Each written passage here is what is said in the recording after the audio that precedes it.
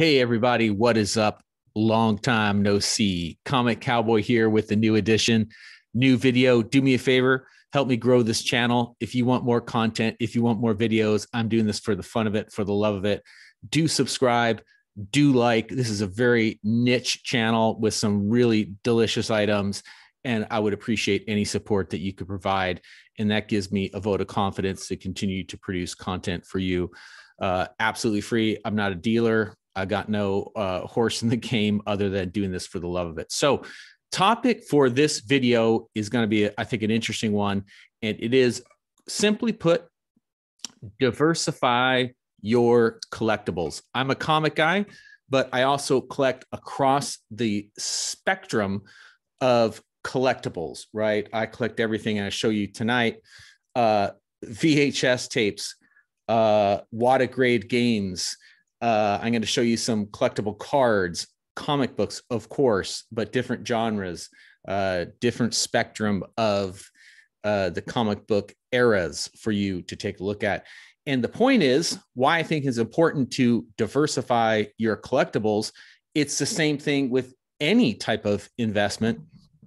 If you're doing stocks and bonds, you typically diversify your holdings is a good strategy overall, as opposed to simply buying a few stocks and putting all your cookies in one basket. Although these days, diversify might mean many different things, because people buy things like ETFs, which are just like this basket of different stocks. There could be dozens of stocks in an ETF, hundreds in some cases. It's like taking a multivitamin. And I think it's actually a little bit of a easy way to invest. I think a little bit of a lazy way to invest. In my opinion, I actually like to pick individual stocks. I like to pick individual bonds. And in the same thing with collectibles, you want to have, I think, in order to have a really nice collection, you could be principally in comic books. So 80, 90% of all the collecting or investing, or I don't know if you flip books. I don't. I do consign books, but not with the idea that I'm flipping them. I just sell them opportunistically at different times.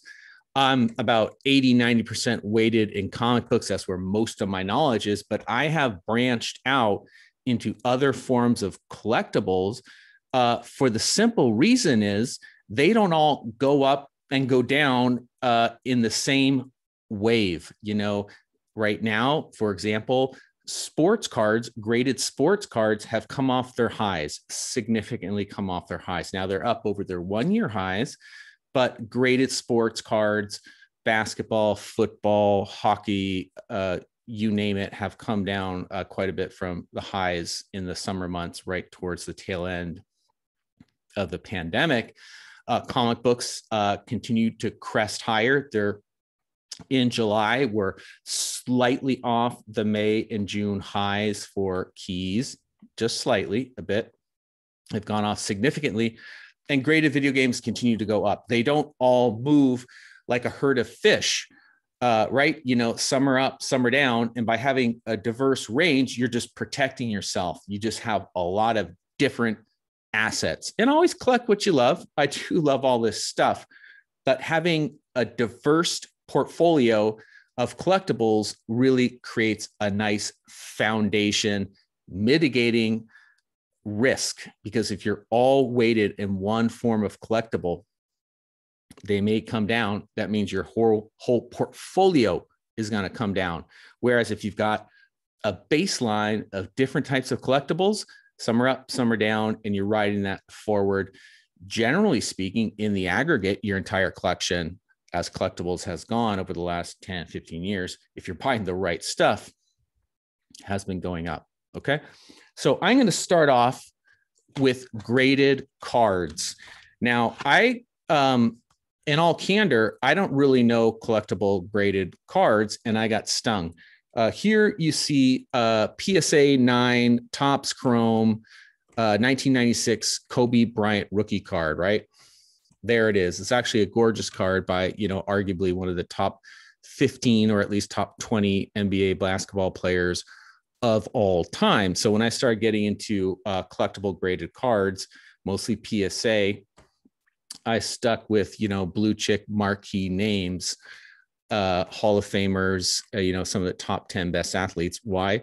Because why take a chance on today's athlete when they could tear an Achilles, they could blow out a knee, and they're tomorrow's Penny Hardaway, right? You don't know where, or Derrick Rose, you think of some of these athletes earlier in their career and the hype and where they ended up in their career, not the same. Now, that doesn't mean I don't like Trey Young or some of these phenomenal young athletes coming into the NBA right now, but I rather buy a James Harden, or maybe someone that isn't as, I guess, sexy as some of the younger players today. You just don't know. They may get injured. They may get into a scandal. They may get thrown out of the league. You have no idea what's going to happen to these athletes. So I always go with athletes whose careers are over. Usually the risk is considerably lower after the athlete has already posted up a career, presumably. So I don't chase rising stars, I don't. I think that's a very risky way to collect, unless you're talking about small amounts of money. That's fine. But when I see some of the prices being paid for whether it's an NFT of a young NBA star or a PSA 10 rookie, I think it's actually ridiculous and super risky. Your athlete may get injured. What is a PSA 10 Klay Thompson rookie doing for you right now? Will that guy ever hit the court again and be the Splash Brothers in the Bay Area? Unlikely. Sorry to say, Dubs fans, unlikely. It's just a fact that athletes get injured. So you don't get excited over an Antonio McDyess who had knee problems throughout his whole career and buy those pieces. So Kobe Bryant. Now, all this being said, this has dropped quite a bit. When I bought this off Heritage 3 months ago in an open, one of their sports weekly auctions, I bought it at $1,500 with buyer's premium. Today on eBay, you can buy this same card. This is sad to say, a PSA 9 Kobe Bryant Topps Chrome rookie, right? Great card, for about $500 to $600. So I am significantly under the water. That's okay. We're going to look at a whole range of collectibles here. And I'm so much higher on the comic books. I'm so much higher on the Wada games. I'm way up also, believe it or not, on sealed Magic the Gathering booster boxes, that I could take a risk on something like this and I could take a little bit of a bath. It's not all going to go up for you all the time. Take, for example, here is the famous 1980 Topps scoring leaders card with the Bird Magic Johnson rookie. And you can't see too well in the glare. It's a PSA 7. It's a phenomenal card. I think it's still a great investment. There is coming to Netflix soon a documentary similar to what they did with Jordan on Magic Johnson, who is my favorite basketball player of all time. Anytime Magic touched the ball, something exciting, something unbelievable happened, often for the first time. And I think it's going to be a wonderful documentary. Bird, Johnson, Julius Erving on the same card. This has come down since I picked it up also a couple months ago, about 20%. So it's held steady, but it's come off its highs. But, I think it's, as they say in Wall Street, it's kind of found it's found its support at this number, I think, so who knows, again, cover a lot of different bets, buy stuff you like, watch YouTube channels to get informed on this stuff. But just keep in mind, when you're watching YouTube channels, with the very few exceptions, and I'll talk about a couple of the exceptions, a lot of that material, I watch it because I find it very interesting. I find it super informative. It's also, in some senses, hype driven. It's sort of material created from the perspective of a very bullish sentiment, of sometimes flipping materials, taking profits. Why? I don't know, that content sells. It's interesting. People are always looking to make a buck. I think you can make a buck with a different, more conservative, long-term approach to collecting. Buy the stuff, hold it. I don't flip stuff. There's been times I've been tempted to buy something off eBay or the CGC boards. For whatever reason, it goes up 20, 30%. I could flip it. I hold on to it. I'm just not in that business. Here is an interesting card. This is a Charizard. I believe this is not, yeah, this is the unlimited here. PSA 8 holo. I also bought this off a recent Heritage sale. And I've dabbled in Pokemon. I like the game. I like the franchise. I liked it on mobile when they released the game in AR. I thought that was really interesting.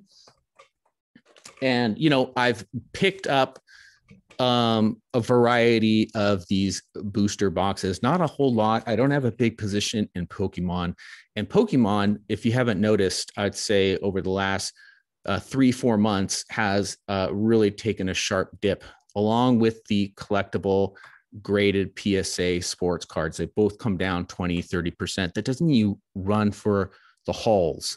You know, I think it's so interesting, right? Like during the pandemic, these collectibles, presumably when lots of Americans or people around the world were losing their jobs or getting sick, we're boosting up and elevating the collectibles market.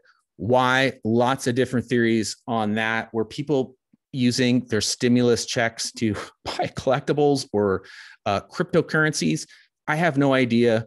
Anecdotally, potentially that's happened. There's lots of theories on that. People at home got nothing to do, so they're sitting there buying stuff online.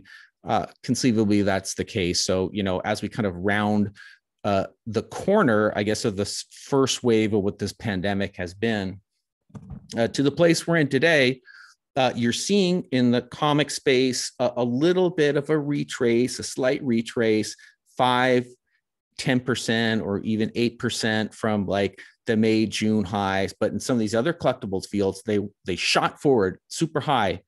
The sports cards, the Pokemon, to a lesser extent, Magic, because Magic the Gathering is a little bit of an anomaly because the amount of knowledge that you need to have to pursue Magic the Gathering, in my opinion, is simply makes it quite different from the whole rest of the collectible spectrum.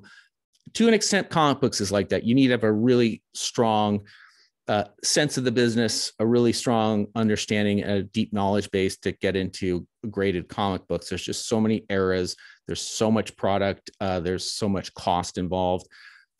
Magic is too. I do think with Magic, it does help if you play and love the game. There's just something intrinsic about knowing how, you know, the energy mechanics work and how the gameplay works for you to really appreciate the product itself.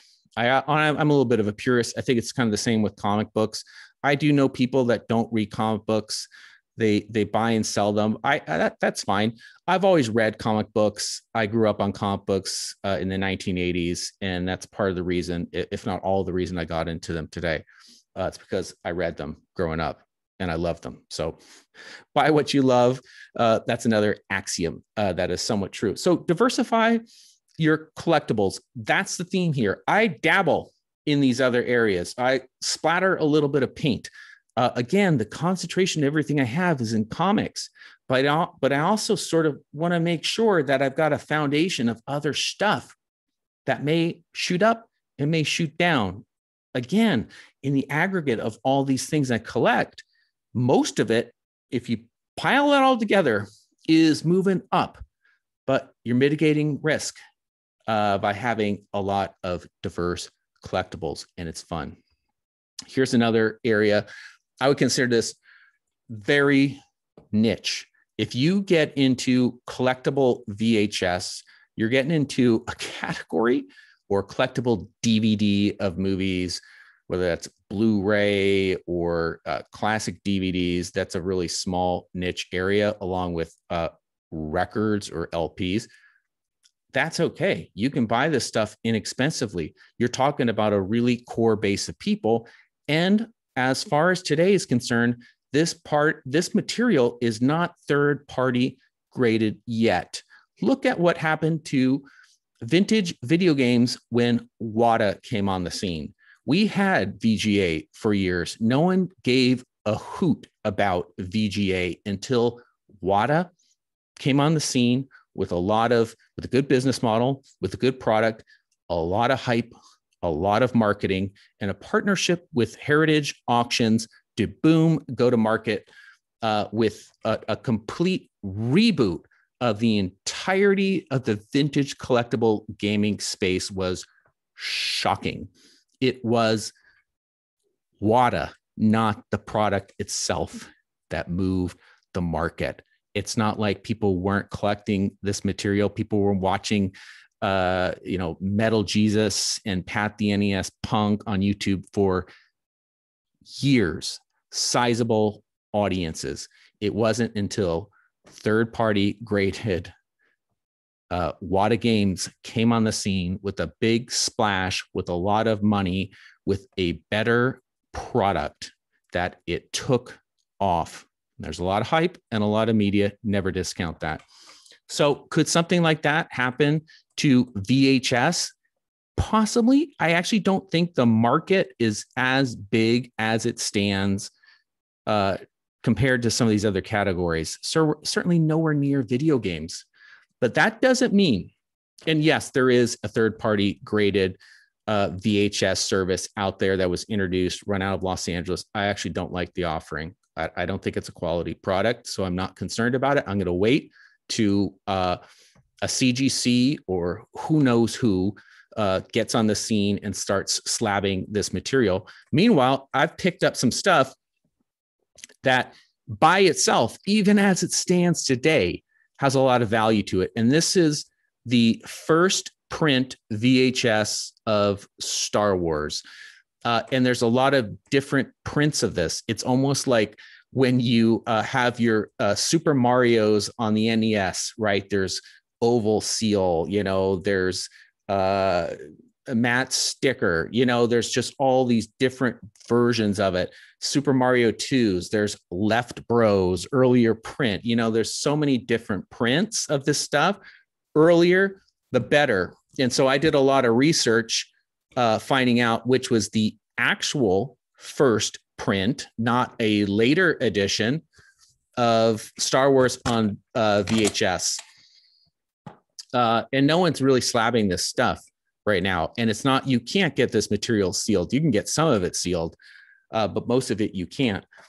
If this material, and this was probably $400 or $500, that's probably what it sells for. If someone even is able to identify it as a first print, I'll buy it. I bought quite a few of them off eBay, those that I could find. If that stuff ever goes anywhere and actually becomes a graded, encapsulated third-party collectible, that first edition Star Wars or Return of the Jedi or Empire Strikes Back or any of these iconic films, that's $2,000-$3,000. I hate to say this, but the grading makes the product.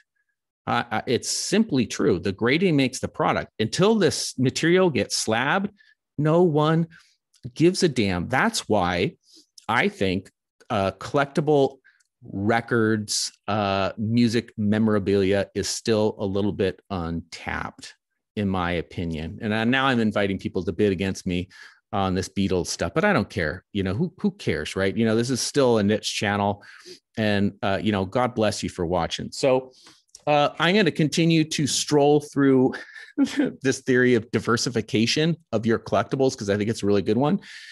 Here's another category that is not for the weak of heart. It is Magic the Gathering. This is a booster box of Modern Horizons. And I'll be honest with you, I don't play the game. I'm familiar with the game. I've seen the game. I know the mechanics. I played it online, but I didn't play with the physical cards. Modern Horizons is a really interesting, now they have Modern Horizons 2, really interesting, excellent product. I know, and I'll just be candid, I know everything I know about Magic the Gathering from the very excellent Rudy at Alpha Investments channel. I watched that channel. He said that Modern Horizons was an excellent booster box to pick up. He talked about it repeatedly. He did several videos about it. He talked about the EV, or the expected value of the cards over time, that the sealed box would be a multiple of that, and the EV of the cards itself were almost worth more in present day at retail. I just started buying up boxes straight off eBay when he first started producing those videos, simply put, because I liked the content. I trusted the guy, and I think he was spot on. Went to Amazon, picked up maybe 15 boxes at 180. Now I could turn them over at 280 to 290, $300 on eBay. I may do that. That's an example of something you may want to flip. I mean, I have to tell you, it's that simple. I watched the videos, I bought the product, I tucked it away. Now I can sell it. Now, Magic the Gathering has done a little bit of retracing. I don't get into the individual cards or the reserve list. That requires a really deep sense of knowledge to buy the individual cards. You have to, I think, really know the hobby, really know the game to be able to do that successfully. I like the booster boxes. I think they're fantastic. And also, Amazon, as you may be aware, has dynamic pricing. Just like every time you get into an Uber is going to give you a different price depending on time of the day, how busy it is, where you're going, probably your demographics, who you are, and your prices are going to move around all the time. They used to call it surge. Now they don't even tell you. They just give you a price. You don't know how the hell they got that price. Well, it's a bunch of product managers and machine learning people and data analysts taking and cooking all your data and getting the highest price for you on any particular trip, on any particular moment in time. This is quite different than going into the grocery store and buying goods off the shelf, right? Imagine that every time you walk into Walgreens, the price of toothpaste keeps changing. It's like, oh, this guy buys toothpaste frequently. He's here two, three times a month. We're going to raise the price to him. And then someone else coming in the store, we're going to give them a different price. That's what these product managers do. They're maximizing a price based on a lot of data on you and your demographics and your purchasing power and your habits. Amazon does dynamic pricing for everybody. So they, along with Hasbro, which owns Wizards of the Coast that produces the game, is just changing the supply. You think they're going low. You're like, oh my God, there's only 3 left of Modern Horizons booster boxes. I better get one now at 280. Then they go away. Then they put more there and they put it at 300. Then they put it at 275. Then they put it at 350. They change it all the time, always at the highest price. So that's something to know about Amazon and how they've designed their experience for you. Very interesting, very powerful, and something to be mindful of as a consumer when you're shopping at a destination that is simply routinely, in a way, manipulating the market to get the highest possible price. Fascinating. Getting back into the core area of what I collect, obviously it's comic books, vintage comic books, golden age, silver age, bronze, copper. I even dabbled in modern. Over the last couple months, Marvel keys, silver and also golden, even some of the newer books, some of the bronze books have gone absolutely hog wild in prices. Look at your GPA and just see that arrow going up and to the right. Look at that hockey stick of growth. It's unbelievable what has happened in the springtime through the summer to now. Mostly from Marvel. I'm not going to explain why. Maybe it's Disney Plus. Maybe it's the pandemic. Maybe it's just the MCU has just got a great slate of films coming up. So I went the other way and I started buying DC keys because they weren't on fire. I don't want to buy product necessarily at the top of the market. So if you were buying an X-Men 1 from 1963 in any grade, low grade or mid grade, you paid a top price in May, June, and now you can get the same book slightly less, maybe 5-8% off this month. So be careful of the wave up. And remember, people, when they say something is going up, that's false. That means it went up.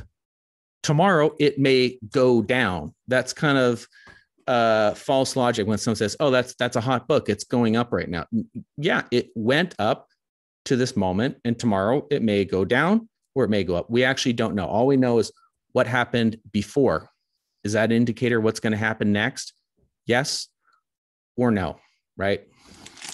Anyway, I started buying the DC keys. It's just unbelievable. Like this Brave Bold 25 Suicide Squad, reasonably priced. Still, it is going up because all comics are going up, but just a fantastic book with a new movie coming out. And I really hope it's good, because the first one, as we know, was not good except for Harley Quinn. Everyone loved Harley Quinn, as did I. Like the solo film too. It was great. So I started going around and picking up Bronze Age, Silver Age, DC keys. Here's the DC Comics Presents 26. This is a great book. It's first Raven, it's first Cyborg. This is still maybe $1,500 to $1,700 in range, 9.8. It's a really great, important key here. I mean, Cyborg, if you've seen him in Doom Patrol, he's awesome. He's a dude that is going to be part of the Justice League for years and years to come. Now, he came on the scene later, obviously, than the other superheroes from the Golden Age, but he's part of the crew now. And he's going to be around for a long time. We eventually, I think, will see Raven. Raven is a great character. Raven is like Zatanna in the MCU. And as you may know, Hawkman 4, first appearance of her, has gone up significantly. Raven's a phenomenally great, much used character in the DC universe, but mostly in the cartoons, in some of the live action TV, not in the films yet. So, I just buy these great books, these Flash keys. Flash is phenomenal. You can still get really good prices on Golden Age Flash early books. It's just amazing how those prices haven't really taken off yet. But also, when I say diversify your collectibles, diversify what you collect inside of the category. So here, I show you some DC keys. I also buy pre-code horror here. Here's one of my favorite lines. I love the Mr. Mystery. All the covers are so great, so fun. So you could basically diversify within comics itself. Don't collect just one thing. I do pre-code horror. I do superhero, I do Golden Age, I do Silver Age. I don't do a lot of bronze. I don't do a lot of copper, and I rarely do modern. Sometimes with the modern, I just love the cover. Some of the artwork is so ridiculously awesome that I buy. Hey, last but not least, some WATA graded games. I do buy these.